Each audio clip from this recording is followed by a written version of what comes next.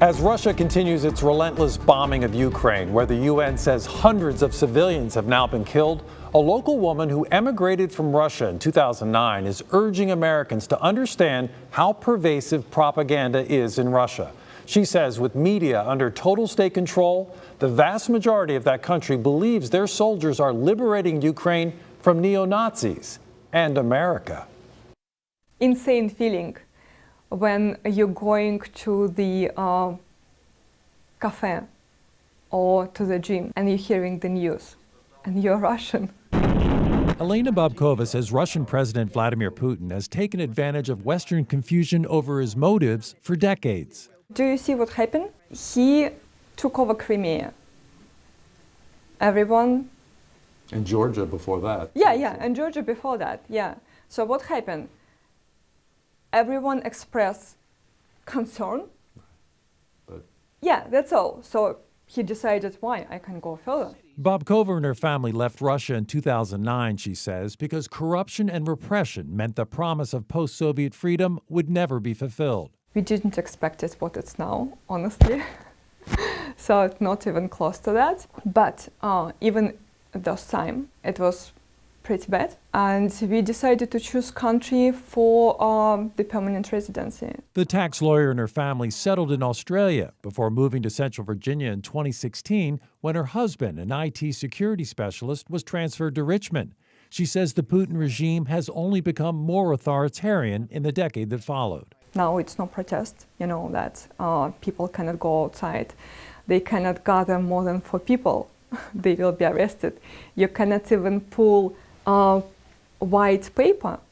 You will be arrested right away. It doesn't matter if it will be something on this paper or not. Babkova contacted CBS 6 because she said Americans don't understand that the Russian government's tight grip on information means 3/4 of Russians believe the invasion of Ukraine is necessary to rescue that country from American tyranny. United States made Ukraine a fascist Nazis government country.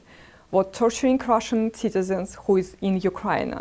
They truly believe in this because they're showing all this picture, all this video, but they're saying absolute opposite lie. And she says bad news won't change opinion because Putin's propaganda is fed to a citizenry with nowhere else to turn. Who now doesn't have access to Facebook, to Instagram, so Russian government blocked everything, BBC, CNN, all sources of information. Russian people see the picture where US bombing Ukraine. Babkova says the war in Ukraine has exposed an unbridgeable generational divide in Russia that she encounters every time she talks to her elderly parents there. They're listening to Putin propaganda, and I'm desperately trying to explain them. And my mom keeps saying, yeah, they're bombing, it's American. In the meantime, she says her younger friends and family back home remain at risk. We have sleepless nights for 2 weeks trying to help Russian friends to run away from the country because it will be probably martial law and they will have to go for the war what they didn't choose.